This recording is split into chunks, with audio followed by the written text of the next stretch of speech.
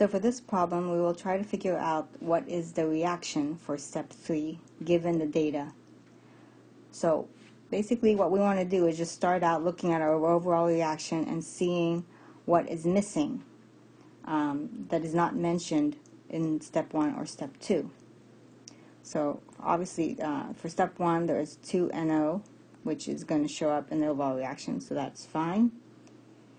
We produce 1 mole of N2O2 in step 1. We consume 1 mole of N2O2 in step 2, so that actually has a net 0.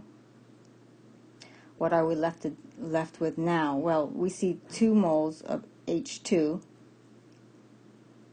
and there's only 1 mole of H2 in step 2, so step 3 has to have another mole of H2.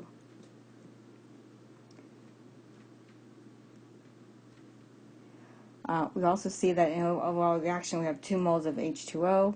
There's only 1 mole of H2O for step 2, so we know that there has to be 1 mole of H2O also produced in step 3.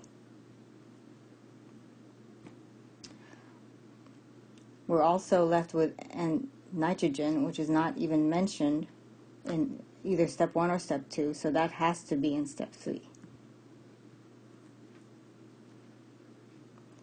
So what else are we left with? Well, there is no mention of dinitrogen monoxide at all. So that has to be, there is no N2O here. So that means that since it's produced in step 2, it must be consumed in step 3. So we put 1 mole of N2O in step 3. And now we look at the overall reaction. So this works out. We have 2 moles of H2 here. We have 2 moles of H2O here. And we have 1 mole of N2O. So the answer is, for step 3, N2O plus H2 goes to H2O plus N2. Another way which we should check is looking at this, must be a balanced equation. We have 2 atoms of N2, we have 2 atoms of N2 here.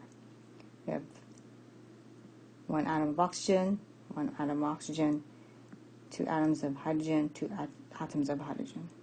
So this is our answer.